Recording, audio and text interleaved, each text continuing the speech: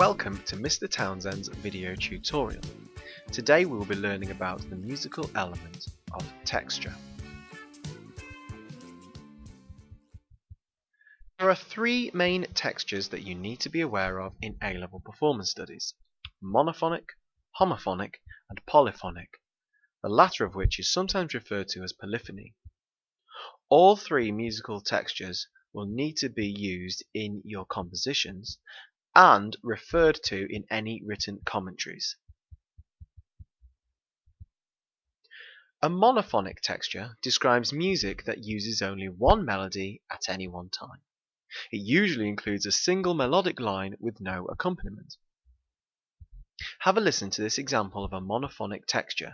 Note that it is just a single melody. We are gonna go away on a lovely jolly holiday. A homophonic texture describes music with multiple melodies performed at the same time. Each melody may have different pitches, but they must all have matching rhythms. Have a listen to this homophonic texture. You will notice that the top line is the same as in the previous example, whereas the bottom line performed simultaneously has the same rhythms but different pitches. We are gonna go away on a lovely jolly holiday. A polyphonic texture also describes music with multiple melodies performed at the same time. Each melody should look and sound different. Have a look at this polyphonic texture.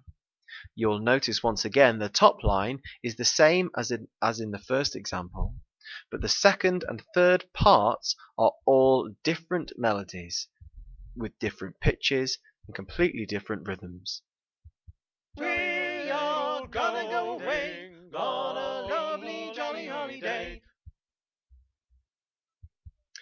So, to summarize, a monophonic texture has one single melody line and is usually unaccompanied. By contrast, a homophonic texture can have two or more melodies.